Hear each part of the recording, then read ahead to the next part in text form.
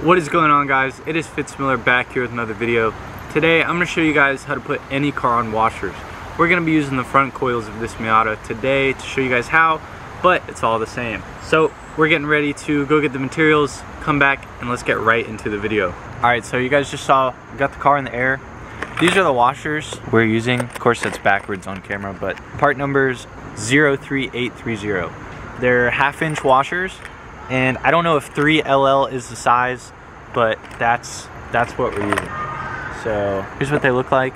They're yay big. You can just take your coil apart and take that into your hardware store to figure out what goes over the little valve strut thing. I'm gonna be doing one side, she's gonna be doing the other. We're gonna wake up after this video is done and the car's gonna be on washers.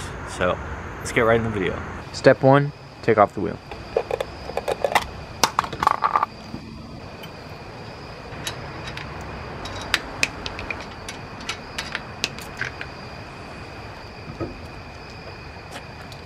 Next, we're going to start taking out the coil. There's a 17 mil bolt right there and a 17 on the other side. You're going to hold one side with a wrench and you can ratchet out the other side of the bolt. I'm holding the wrench on this side and she's going to impact the other side off. Just like that. Take the nut out. Make sure you grab the washer as well. Got the bolt from the other side. This will be loose. Let's go up top and loosen the top two bolts. Next, we're taking off the top of these top hat bolts. What we're going to do, there's a nut right there and a nut right there. That side's a 13 for some reason, that side's a 12.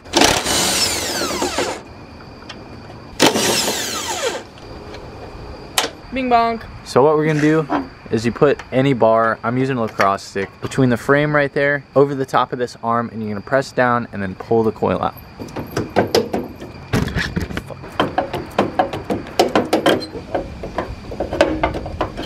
Okay, now you can.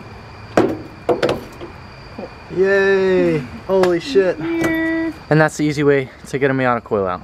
Once you have the coil out of the car, for these coils, you need to take the dampening knob off. We're gonna use just some pliers to unscrew it, and then you'll have access to the locking nut. Just like that.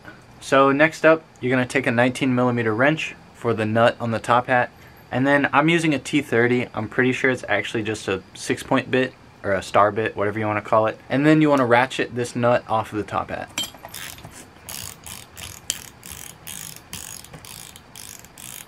It's gonna come off here. Ooh, fuck! So then you take your top hat off, and there will be like a little plastic sleeve. There's a washer right where this ring is, your spring, another thing, and then your bump stop. So what we're gonna do is put the washers below the bump stop, put the bump stop back on, and one thing we're going to make sure to do is put this washer back right there, because that's what the top hat sits on. Next, you're going to count out all your washers.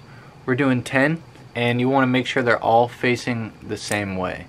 So 10 washers on, and then we're also going to be using the bump stop, and now we put the coil back together. Now, since we're doing this on coilovers, we're not going to have to add or remove washers, so you're going to err on the lesser side of washers, lesser amount of washers. If you're doing this on stock struts, you're going to want to add or remove washers to change your height. But like I said, with these, we're going to be able to adjust it with the shock body.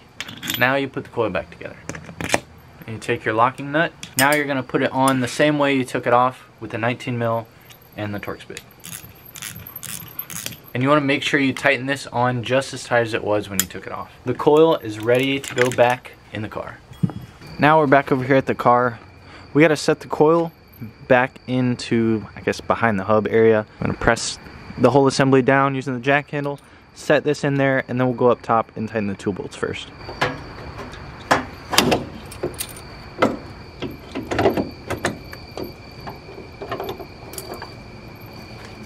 Now we put these two little top hat nuts on.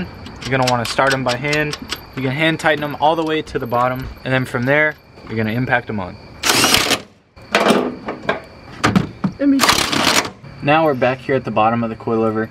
This is going to be the hardest part because we have to line up all of these circles to put the bolt through coming towards the camera. This will just take some time, wiggling all of this down and then threading the bolt through, putting the locking nut on the back side and ratcheting it all down. I actually had to loosen the two top hat bolts up there to be able to turn this whole shock body around. This side of the bottom of the coil is angled up and in, so you want to make sure this is facing the right way.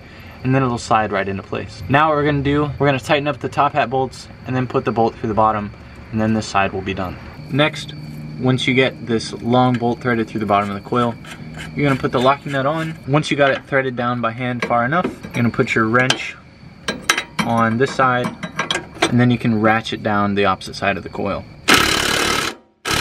Okay, now we're gonna mirror everything that we did on this side, on the other side, and let it down on the ground, and we'll show you guys when we're done with that. Side number 2, all done. Time to put the wheels back on the car and put this thing on the ground. Now for the last part is putting the car on the ground. We got the wood, we're going to take the jack stands out, then we got to torque down all the lug nuts.